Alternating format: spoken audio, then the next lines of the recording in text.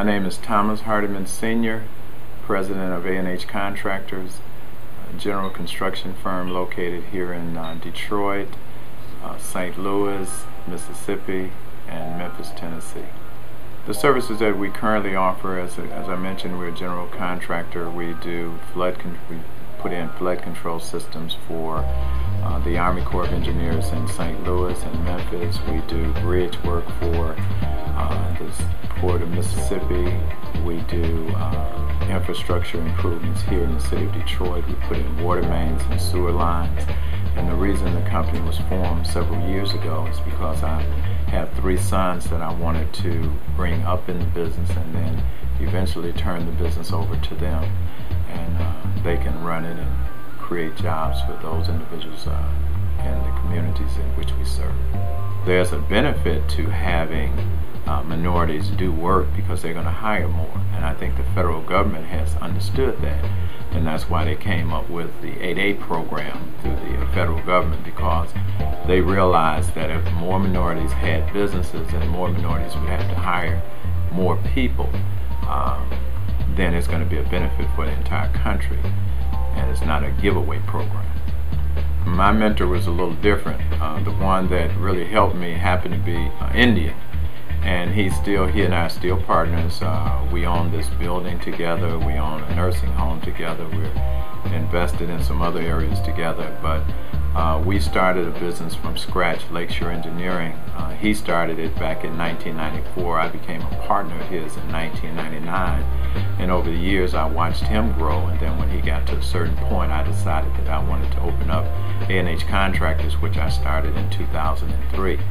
But his company, which I had worked for since '98, and we became partners back in '99, we grew the company from a startup firm to now they have over 700 employees at 40 locations around the world, and they do over $700 million in sales. I wanted to take what I've learned from being his partner to bringing it to the African American community so that they can understand this is really what it takes to build a business. Now, when you talk about hurdles, the hurdles are people understanding the discipline necessary. I'm talking about internally, getting the workers and your team members to understand that this is a business. This is not necessarily a black business. It happens to be a black business. But as a business, you have to operate by certain principles. You have to operate based on having access to cash. You have to have access to bonding. You have to have access to quality personnel. And if you don't have the right mix of personnel, your business is not going to succeed long term.